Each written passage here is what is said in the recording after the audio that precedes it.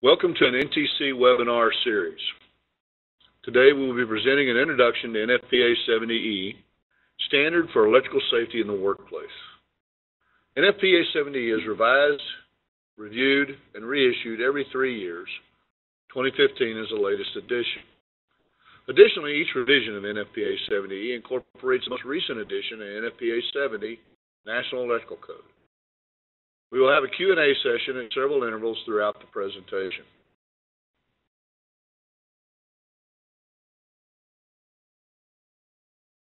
All attendees will be muted. Questions can be posed in chat at any time.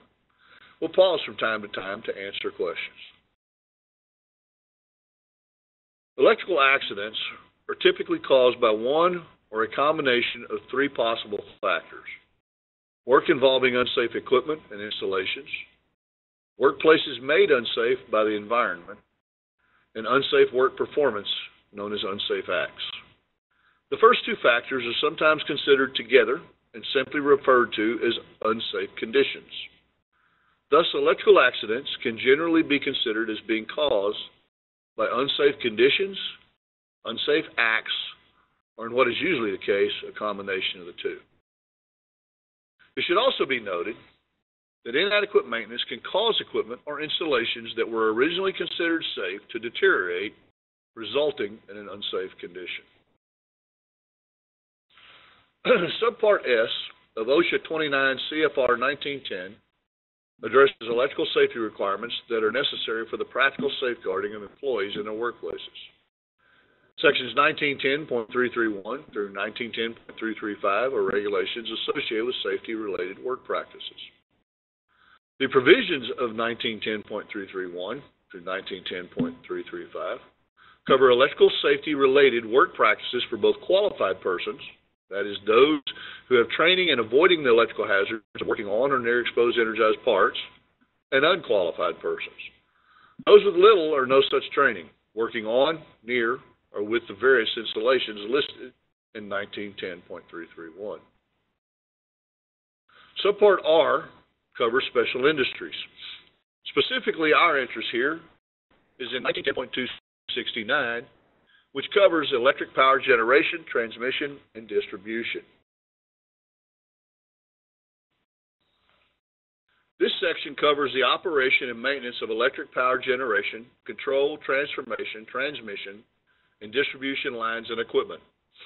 These provisions apply to basically everything associated directly or indirectly with generation, transmission, and distribution of electricity.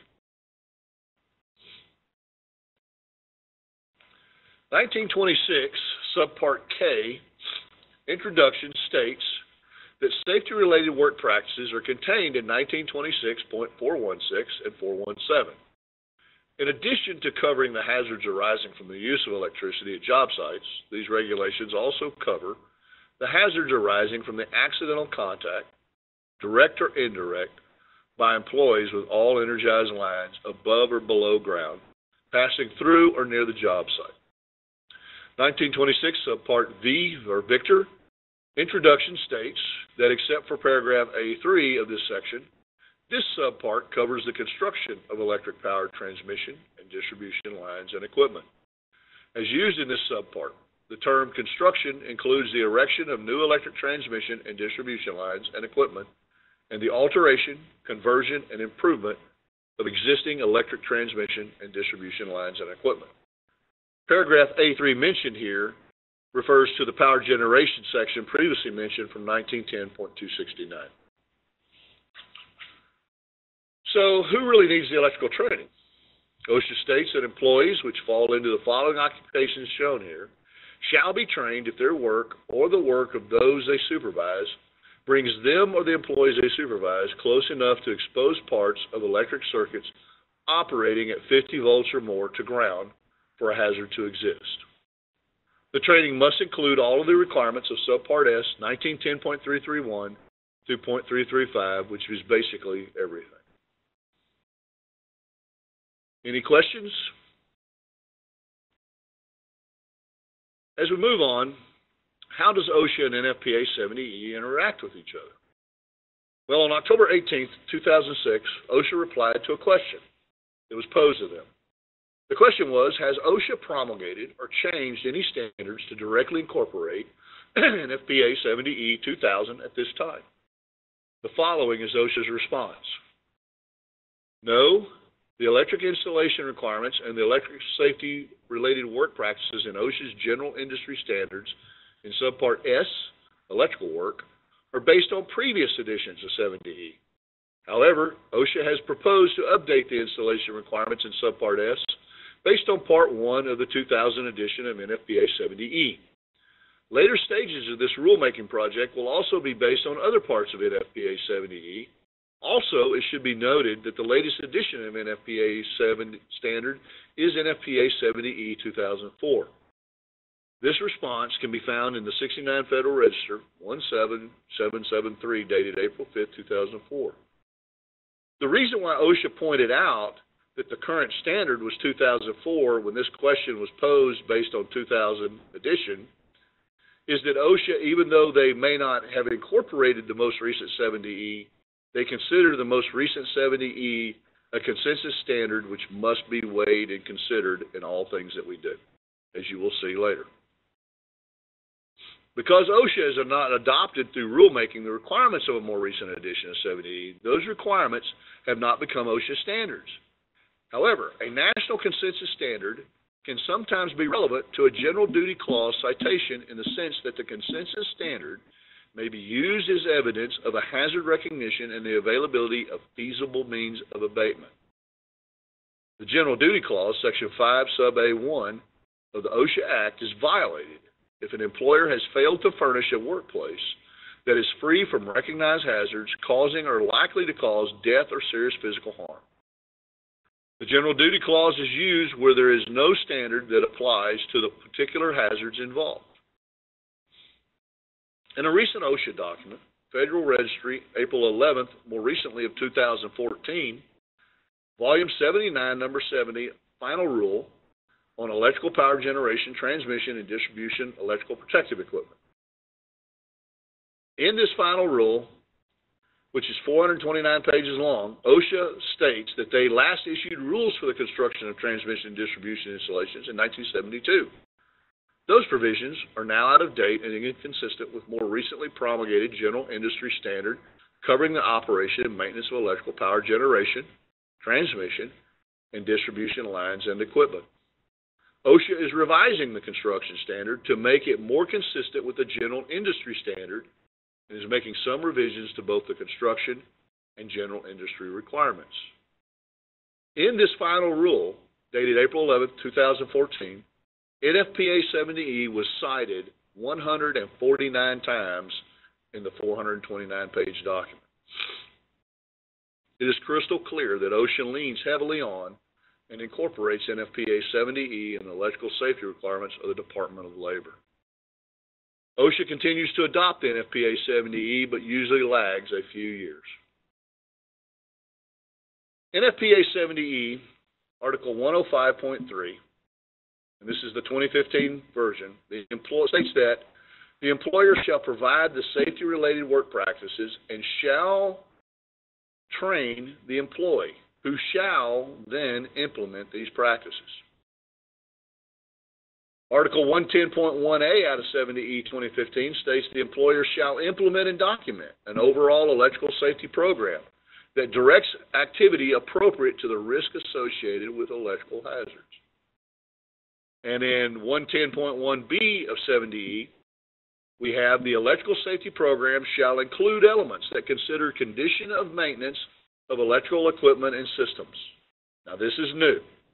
In 2015, throughout the 70E 2015 edition, maintenance is now a major factor that must be considered as part of the electrical safety of the equipment.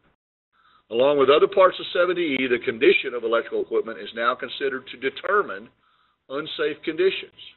Run to failure may be a maintenance philosophy, but that philosophy is now rendered practically unacceptable by these changes in NFPA 70E.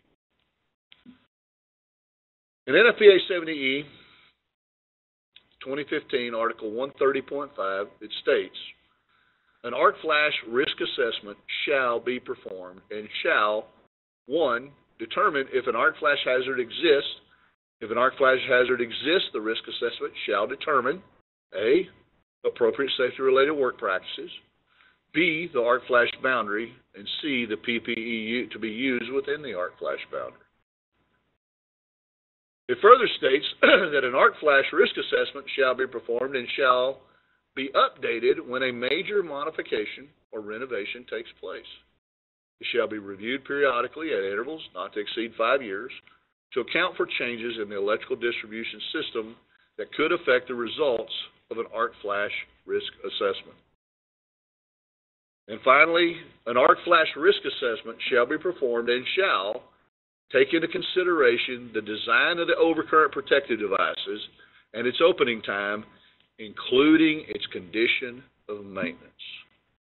Maintenance is no longer the maintenance of electrical equipment, both the equipment itself, the devices that protect it.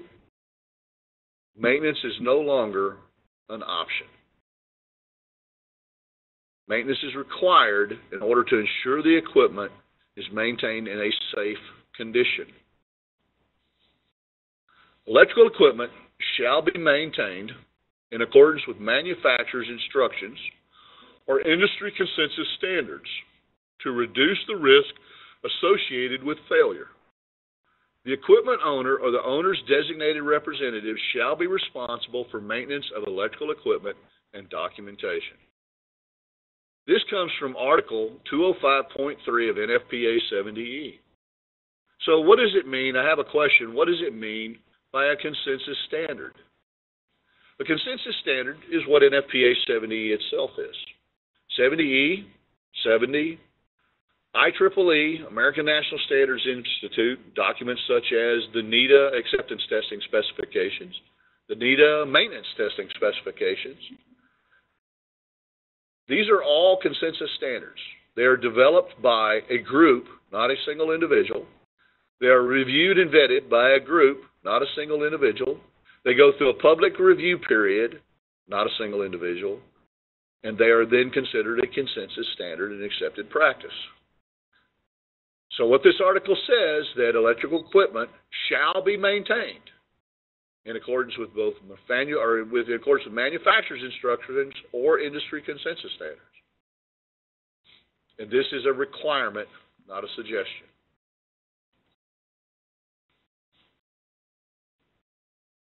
So what we have is OSHA requires employers and owners to keep their employees safe from electrical hazards. OSHA adopts and incorporates NFPA 70E into its regulations. The practices, engineering studies, and protective equipment discussed in NFPA 70E is not only integral to the Department of Labor regulations, but is a moral obligation we all have to keep ourselves and each other safe. I appreciate your time. I appreciate your attention. May everybody have a safe day and a safe week ahead of them. Thank you.